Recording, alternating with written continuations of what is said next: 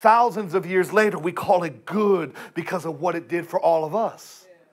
And it lets me know that some of my most traumatizing seasons and some of your most traumatizing seasons, seasons where you wanted to die, seasons where you wanted to give up, seasons where you wanted to commit suicide, seasons where you didn't want to live, seasons where you didn't want to get out of bed, seasons where you didn't feel like loving anybody, seasons where you didn't even think that you were lovable, seasons where things were being lost, seasons where people were leaving you, seasons where sickness was in your body, seasons where all of your strength was gone, seasons when you couldn't cry anymore, seasons when the doctors had no answers, seasons where you couldn't sleep at night, seasons where your mind was running wild, seasons where you couldn't function on the job, seasons where you couldn't get out of bed to go to the job, seasons where you went to get a shower and it turned into a 2-hour